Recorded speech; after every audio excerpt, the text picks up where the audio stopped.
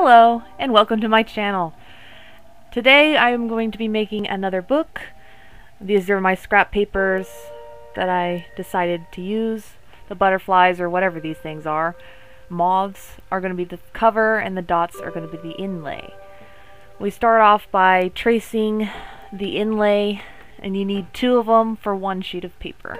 I just use common craft glue, like school glue, just to glue it down.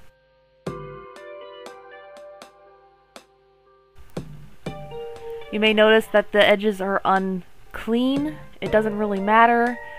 Just cover it up with the paper and it just goes away. Here I'm tracing the front cover, which will have tabs also drawn on the sides so you can fold it around the edges. And to have the front cover, I also need 2 separate pieces of paper of the same type, so you have the back and front. Once the tabs are done, it's time to pull back out the glue stick, glue down the entire face, and then do the same thing for the tabs and then fold them over. I like to fold the long ends first and then the sides.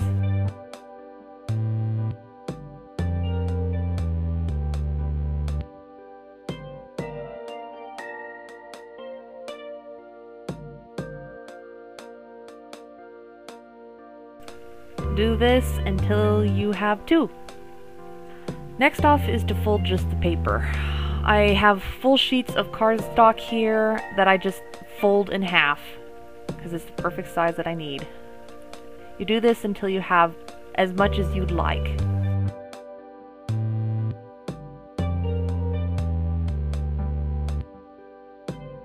Now on to the important part, marking your lines.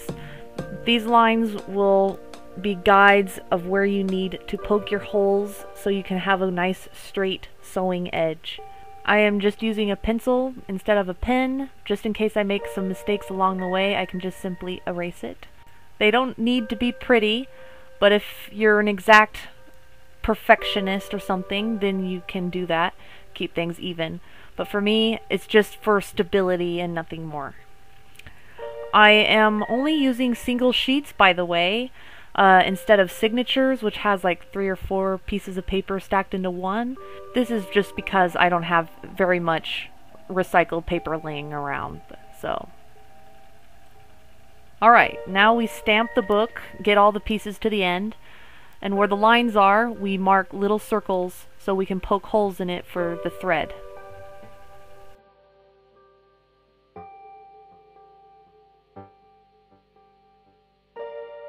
I bring out my strange sculpting tool. I do flip the book over and mark holes on the other side as well. That way it's even, and then we begin drilling the holes in. Just as a note, this is pre-puncture. I actually film the full puncture through off camera, so you do have to carefully twist until it pops out on the other side whilst using the same tool. Then it's sewing time. Alright, now you pull out your wax thread. If you would like to use other colors, apart from like my ugly, thick, yellow thread that I just had laying around, you can use other colors and other threads of any color to match your book. It just is wise if you buy some beeswax and just kind of rub your thread through it to get it all stick together. Because without the wax on it, it does get tied up really bad, and this way it's a lot easier to undo the knots.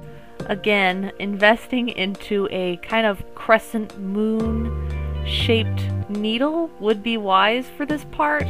It is really difficult with a straight needle like I'm doing. Alright, I'm going to stop talking for just a little bit. I'll meet you at the end and describe a little bit more things that I've done, which I lacklusterly described in my first video. Enjoy.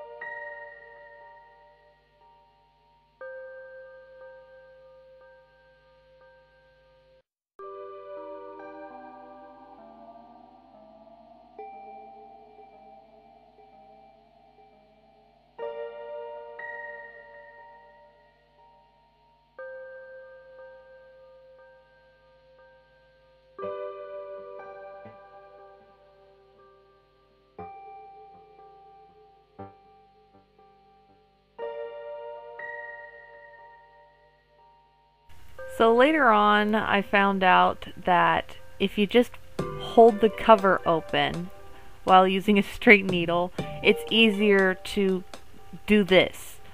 That part that I'm struggling with right there. Most people use the crescent kind of needle, but I just found out if you just open it up, it's just as easy as a crescent. Then we stamp that bad boy and get the edges all nice and flat to the back, just in case. I check to see if it looks lined up, and then we glue the spine, specifically the threads, but I also like to brush my fingers long side of the spine just to kind of spread the glue out just a little bit for stability. And this is what it should look like.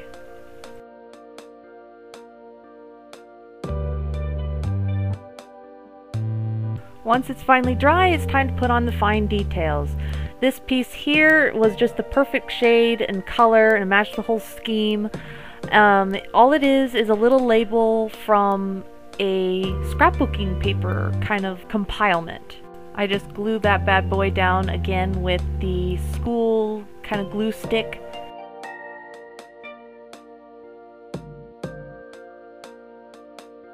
Now it's time to make the little sleeve that I like to put in the books. I like to use the same color scrapbooking paper as the inlay. I just fold it and make it kind of like a little envelope, glue the sides down, and place it in. Then I place my little handmade, made with recycled paper card. Then I flip the pages open to show that it lays flat, and that's the book. I hope you guys enjoyed this video. Think about leaving a comment, a like, hitting that bell icon, and think about subscribing. It'll help the channel grow, and I guess that's it.